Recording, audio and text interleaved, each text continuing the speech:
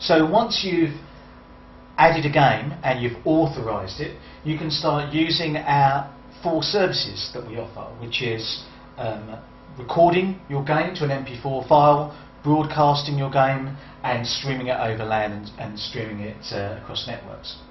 So the first thing we're going to do is we're going to record your game to an MP4 file. So I've logged into our website, I've gone to Your Games, and here's a list of all of my games that I've got on the Streamer website.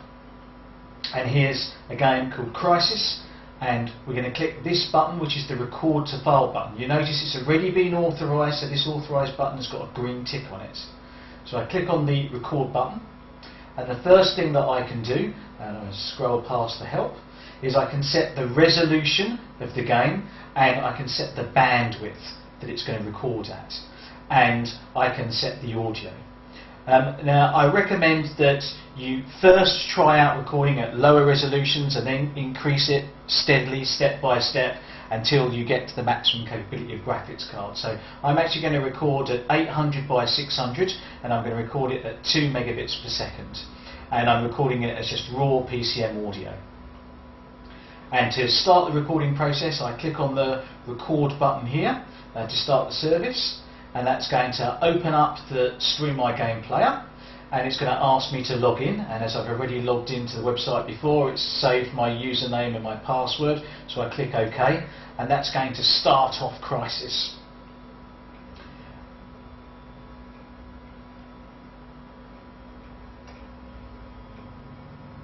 And you notice that it's got our icons, the streamer icon, the frames per second, and the DirectX version of your graphics card. Obviously you had a DirectX 10 graphics card, that will be showing up as DirectX 10.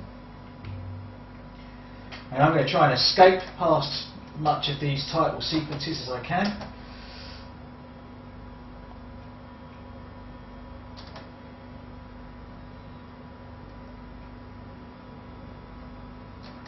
Get straight to the game,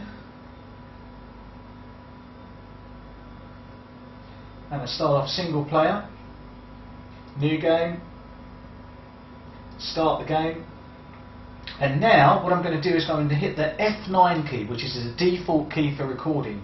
If you find that that conflicts with your game, you can go through our website to the settings page and change the settings for the start and stop recording. But at the moment I've got it set to F9, and I'm going to press that now, and you notice this icon's now changed to a little hard drive to show you that it's now recording onto your hard drive. We're recording at 50 to 60 frames per second is what the game's playing at.